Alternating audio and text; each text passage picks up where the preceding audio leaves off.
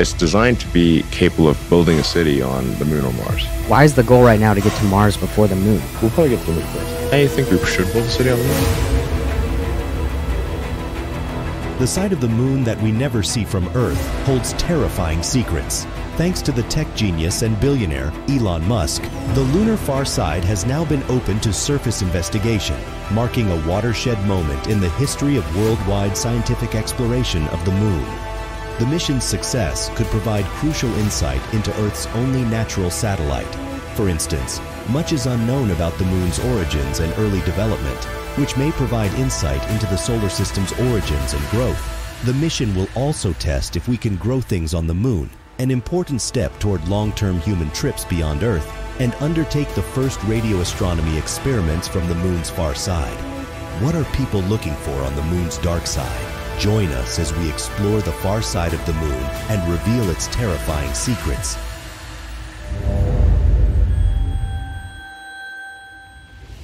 If you kept an eye on the moon for a whole month, you'd see that the man in the moon never really goes away. No matter what the moon looks like, he is always there, keeping a close eye on you from above. The reason for this is the tidal lock between the Earth and the moon. Each time it completes a revolution around the Earth, the same side faces our home planet. To distinguish between the side we can always view from Earth and the side we can never see, astronomers use the terms near side and far side. It's not even close to being the dark side.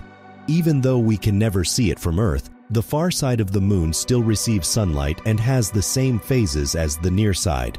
A dark side of the moon is a cultural construct, as no one really knows what is on the moon's other side.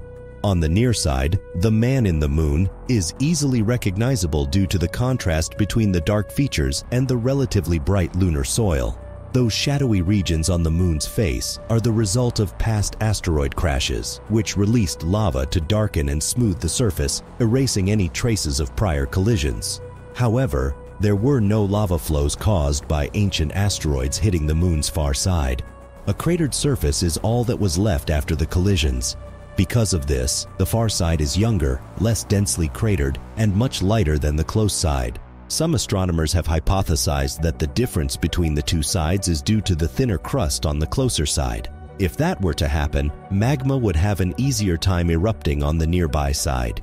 It is unclear, however, why the crust's thickness would differ so much across the two hemispheres, and experts were keeping their fingers crossed that Chang 4 would provide some clues.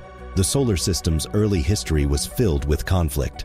Craters larger than 600 miles in diameter were left on the rocky planets when big objects like asteroids or comets repeatedly crashed into them. However, time has largely buried any traces of this turbulent history. Over billions of years, volcanoes on Earth and other rocky planets have filled in these craters. The moon's dark side has preserved a near-perfect record of its childhood, including the frequency with which ancient objects pounded its surface. Far-side rocks preserve the unwritten record of the early solar system. The planet Earth is a noisy place. Strange sounds from sources as diverse as smartphones, TV stations, power lines, electrical fences, distant lightning, GPS satellites, automobiles, Wi-Fi, and, well, radios, can be picked up by any antenna. But the moon blocks most of that noise, making the moon's far side an excellent observatory for radio astronomy. For this reason, a radio telescope on the moon's far side has long been a pipe dream of astronomers. A radio observatory on the other side might greatly benefit astronomy because radio frequencies are used to investigate everything from nearby black holes to faraway galaxies. If it turns out as planned, a lunar observatory in the future will help scientists learn more about things like the hydrogen clouds that eventually formed the first stars in the cosmos. A distant reverberation of the Big Bang could be heard, and we could observe the cosmos before the formation of the first stars. Such a signal would provide astronomers a window into the cosmos's formative years. As part of China's human spaceflight aspirations, the Chang'e 4 is equipped with an experiment to see how well plants, mainly potatoes and miniature flowering Arabidopsis plants, grow on the moon. This little greenhouse is the first of its kind to travel to another planet in our solar system. China's Yutu-2 lunar rover first reported finding an alien monolith on the moon, but it turned out to be just a little boulder that seemed strangely square from a distance. Despite this disappointment, the lunar robot has made other crucial findings regarding the moon's far side. U-22 has revealed insights into the subsurface structure of the moon's far side and data about the lunar regolith that can only be learned by physically stirring up the dirt, in contrast to missions like NASA's Lunar Reconnaissance Orbiter, which have generated precise mapping of the entire lunar surface. The findings may provide useful information for future US and Chinese lunar exploration missions. To date, U-22 has traveled more than 2,700 feet across the 110-mile diameter von Karman impact crater in the Aitken Basin near the Moon's southern pole zone in under 25 lunar days, which is about 738 Earth days. Compared to the Mare Imbrium, which the first U-2 rover explored from 2013 to 2015, and which Luna 17 and Apollo 15 explored in the early 1970s, the U-22 rover discovered the landscape to be relatively flat and free of rocks. At least we have an explanation for why the little boulder, now known as Jade Rabbit, stood out so prominently on the crater's rim and created the Mystery Hut mirage. Moreover, craters come to mind. A total of 88 impact craters with an average diameter of nearly 12 meters may be found within 50 meters of the path U-22 has followed across the moon. Most have sizes smaller than 10 meters. Scientists on Earth believe the craters were formed by ejecta from the impact that formed the Xinyu crater to the west of the rover's landing location, and so are secondary impact craters. It is possible that the dark greenish glistening material U-22 reported as gel-like at the bottom of a crater 2 meters in diameter is actually rock melted together by the heat of an impact. The consistency and load-bearing qualities of the lunar regolith were determined by studying how well the wire mesh wheels of the U-22 rover clung to the regolith and how often the wheels slipped in the regolith. The regolith resembles dry sand and sandy loam on Earth, demonstrating greater bearing strength than that identified during the Apollo missions. The researchers write that the sticky quality of the lunar regolith was observed over the course of multiple lunar days, indicating that it is a regional characteristic rather than a site-specific property of a patch of regolith, and that this quality may be the result of greater and more prolonged exposure to space weathering than lunar near-side regions. Conversely, Chinese scientists may have uncovered potential water sources for moon bases in the form of billions of tons of water contained within odd glass spheres buried on the moon. The microscopic glass spherules could be so plentiful that they could hold up to 300 billion metric tons of water across the surface of the moon. They were discovered in lunar soil samples and transported to Earth by China's Chang'e 5 mission in December 2020. Impact glasses, also called microtectites, are created when meteorites smash with the moon at speeds of tens to hundreds of thousands of miles per hour, ejecting fragments of lunar crust into space. Glass beads, formed when silicate minerals are heated to molten temperatures by the impact, are strewn across the landscape like crumbs from within these plumes. Since there is oxygen in the moon's soil, the beads must also have this element. Oxygen in the molten spheres combines with ionized hydrogen atoms, protons, from the solar wind to generate water, which is then sucked within the silicate capsules. Some of the spheres eventually sink into the lunar regolith and remain buried there, their water still inside. The researchers believe that at the appropriate temperatures, some of these beads release the water into the atmosphere and onto the surface of the moon, acting as a reservoir that is gradually refilled over time. Space agencies like NASA and the China National Space Administration, CNSA, may find these spheres to be a suitable source of water, hydrogen, and oxygen when they establish lunar outposts. The CNSA plans to finish its moon base by 2029 at the latest, the fifth in a series of missions designed to set the framework for future manned lunar landings. China's Chang'e 5 mission was named after a Chinese goddess of the moon. Before returning to Earth in December 2020, the mission made a landing on the moon and began collecting material from its surface. Meanwhile, the discovery of a rare lunar crystal on the moon's near side has given scientists renewed optimism that they may one day be able to provide unlimited electricity to the planet. an essential ingredient for nuclear fusion, the holy grail of nearly limitless clean energy, a form of power generation that taps into the same forces that power the sun and other stars in the galaxy, has been discovered in a lunar crystal made of a previously unknown material. China has joined the United States and the former Soviet Union as the third country to discover a new lunar mineral after the crystal was found in lunar basalt particles recovered from the moon in 2020. As the first lunar sample return mission since the 1970s, the Chinese moon mission landed in Oceanus Procellarum in December 2020. The return of over 3.8 pounds of lunar samples to Earth was successful. Minerals are crystalline elements found in nature. More than 5,000 different minerals have been identified on Earth, including ice, silicon, and diamond. Many of these same minerals have also been observed on the moon. Phosphate Mineral Change Site, Y, was given the name Chang'e, the mythical Chinese moon goddess, by the Beijing Research Institute of Uranium Geology. The crystal is see-through and about the thickness of a human hair. It originated in an area of the moon where volcanism was common around 1.2 BY. This crystal contains helium-3, which could provide a reliable fuel supply for nuclear fusion reactors, according to scientists. Incredibly uncommon on Earth, the element appears to be quite common on the moon. Chang'e 6, China's planned lunar mission for 2024, will make the first effort to collect samples from the moon's far side, which is always turned away from Earth. Scientists have not yet been able to put a price tag on such a fuel source, but it will surely be quite expensive. The crystals would have to be brought back from the moon and in big enough quantities to feed fusion reactors, which presents a problem. Helium-3 has fascinated scientists as a potential source of fuel for nuclear fusion for decades.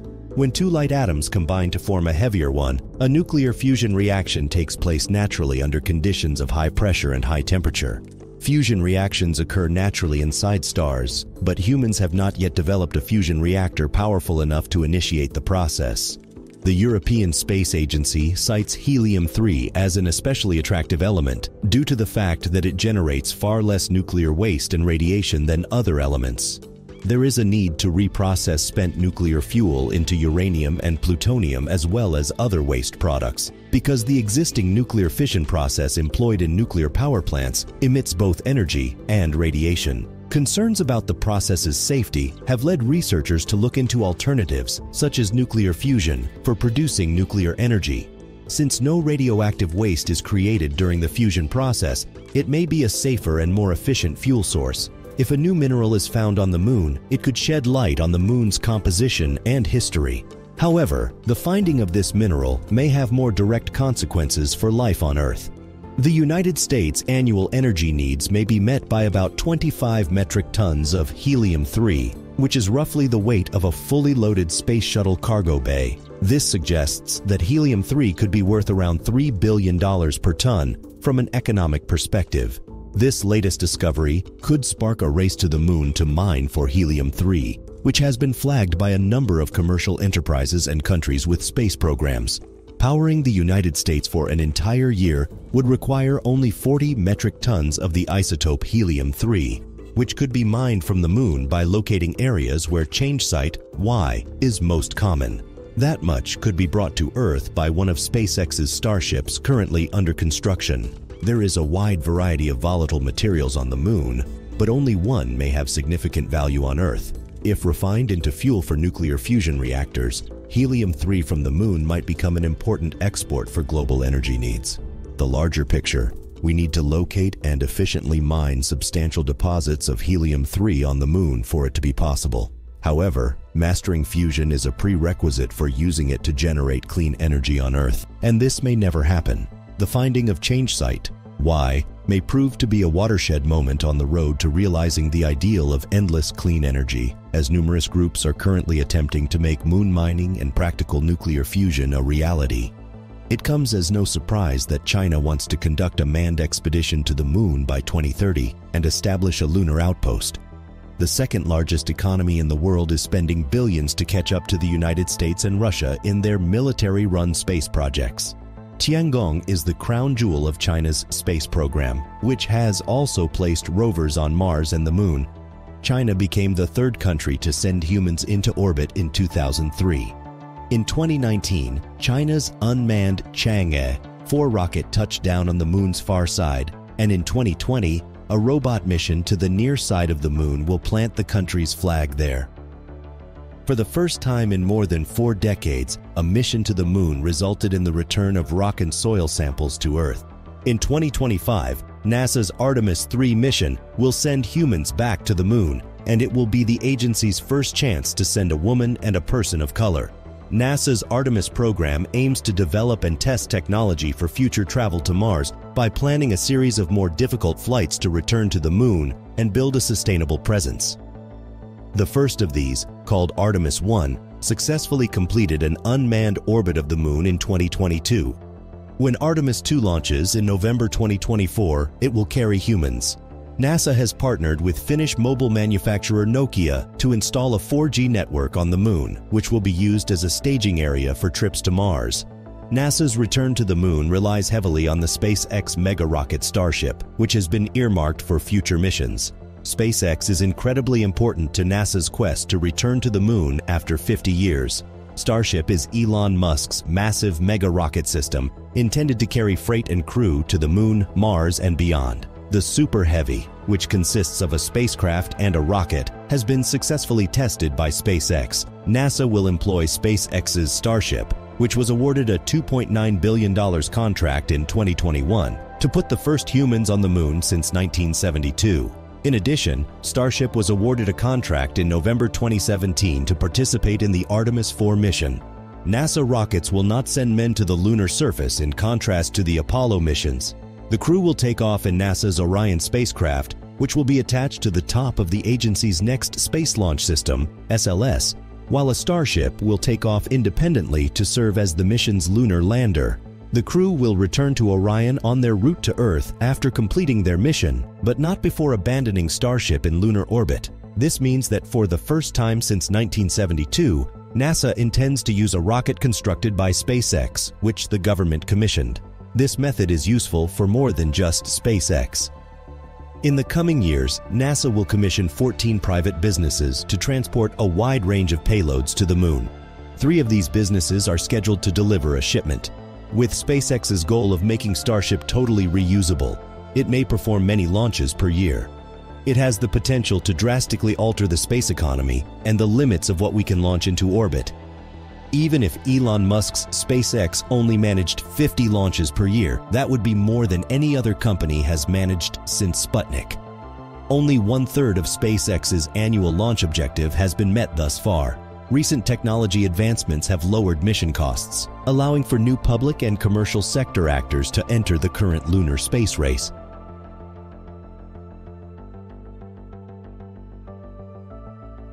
Thanks for watching another episode of Voyager.